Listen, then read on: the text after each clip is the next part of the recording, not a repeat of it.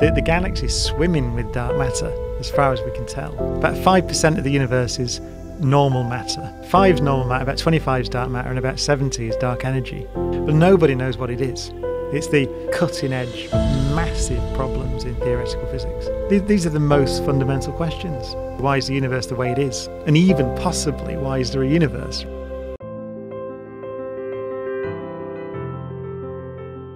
It is possible that some new form of particle, something else, could be discovered. Yeah. That we don't know about yet. Because we know, almost know, that there are other particles out there in the universe. We almost know? So a thing called dark matter. Yes. So we look out into the universe and we see that there's a lot of stuff there that's interacting gravitationally, but is not interacting strongly with the matter out of which we are made and the stars are made. And we see lots of different observations of the way galaxies rotate and interact. And even that oldest light in the universe, the so-called cosmic microwave background radiation, we see the signature of that stuff in that light as well. So we think that there's some other particle out there.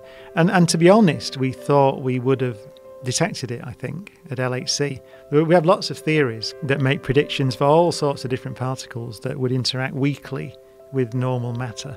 We also look for them, by the way, directly. So we have experiments under mountains. We bury them under mountains so the cosmic rays from space don't interfere with them. And we're looking for the rare occasions when these dark matter particles bump into the particles of matter in the detector.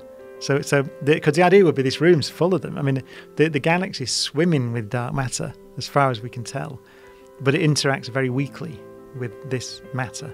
So we're looking for the direct detection of it, and we're looking to make those particles at LHC. So it's everywhere, but it doesn't interact with us. Very weakly. So it interacts through gravity, and the archetypal particle that's everywhere that doesn't interact strongly is a neutrino. So we do know about neutrinos, we've detected those.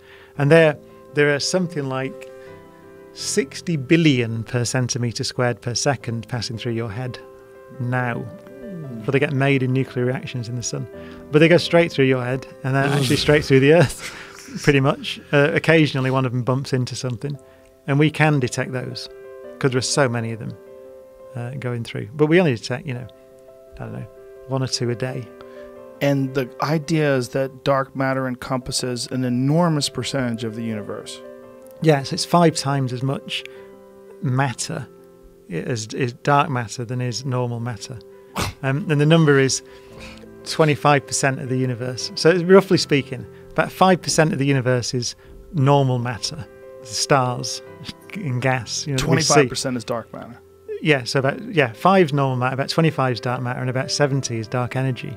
That's the other thing I was the other asking thing about. Yeah. Yeah. So what the hell's that? Don't know. Know what it does. So again, if we go back, we talked about Einstein's theory earlier. So Einstein's theory, which works spectacularly well, says that if you put stuff into the universe, as we said before, then it warps and deforms and stretches.